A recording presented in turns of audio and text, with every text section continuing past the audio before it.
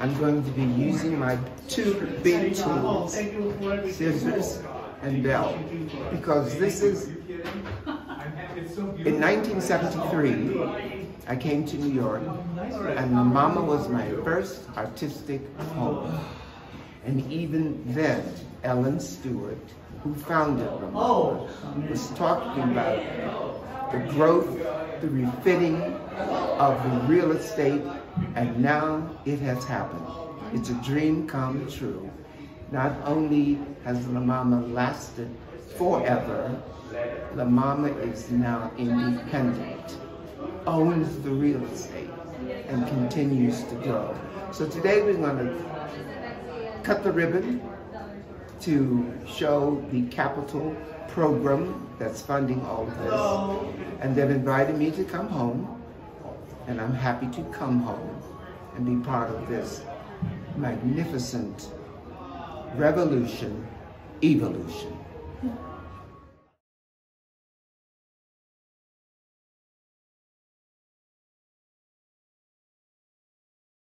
Hi.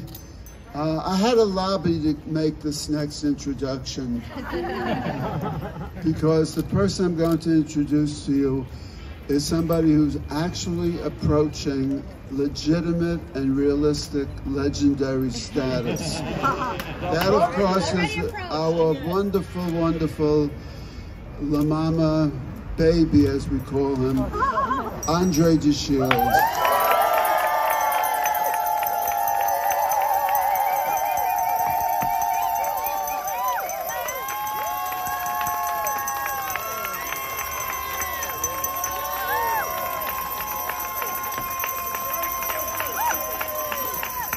I just want to tell you a little story.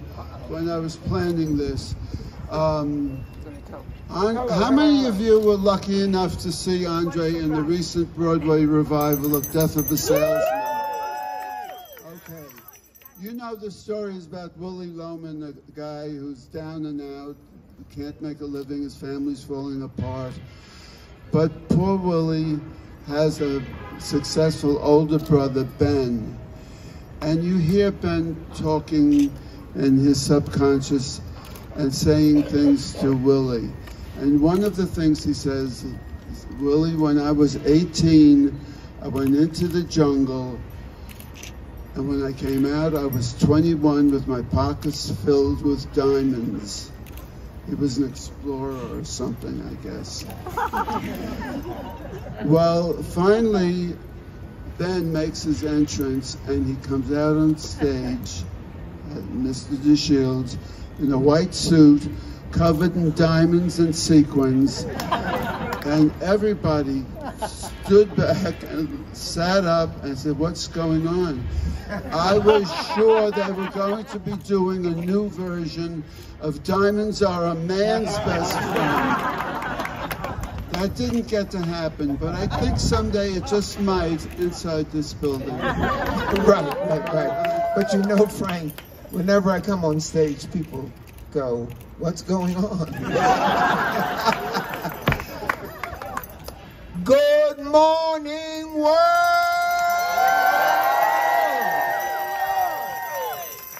I say good morning to the world because Ellen Stewart is the mother of world theater. And Ellen, your children are here. They have turned out this morning because finally the MaMa real estate represents your vision. It is built on the past, but it's looking toward the future.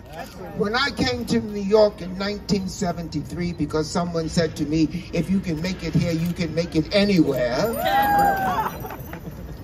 Ellen Stewart said to me, "Baby, let MaMa help you. What do you want to be?" I said, "I want to be an actor." Ellen Stewart said, "Forget it, baby. MaMa will make you an icon."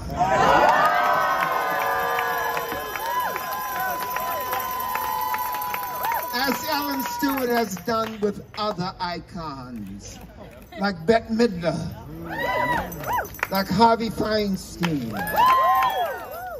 like Julie Taymor, like Tom O'Horgan. The list goes on, but those are the ones you are most familiar with, I think.